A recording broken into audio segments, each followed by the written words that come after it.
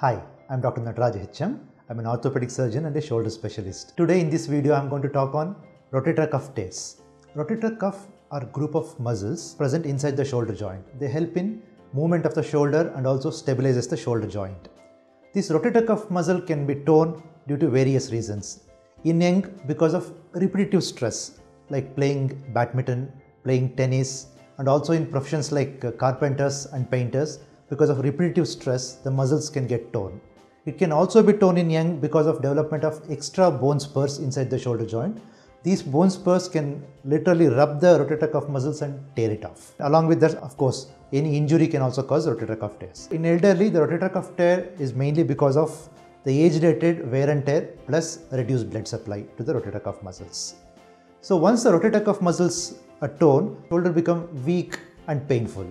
Patient are unable to perform a simple day-to-day activities like combing, taking the hand backwards, dressing and undressing, and also to perform over the head activities. In some severe cases, even sleeping on one side, especially in the side of the painful shoulder, becomes difficult, and the patient commonly complain of disturbed sleep. Yes, there is a treatment for this.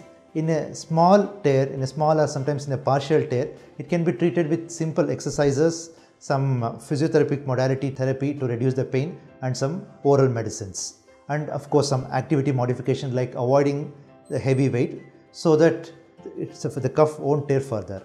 In a bigger tears, or maybe patient reaching out doctor in a late stage with a bigger tear, this cannot be managed conservatively, but patients require a small surgery. Nowadays, the rotator cuff surgeries are done with a keyhole or an arthroscopy, where a one or two tiny cuts are made on the shoulder, which are the size of a buttonhole. Torn rotator cuff muscle is repaired. Post-repair, patient is advised rest for a couple of weeks, and then the shoulder movements are started. And after around 6 to 8 weeks, patients regain all the strength and pain disappear, and he can be back to his normal routines. So this is all about the rotator cuff tears and treatment of rotator cuff tears. Hope you enjoyed this video. For more videos, subscribe to my YouTube channel, Knee and Shoulder. Thank you.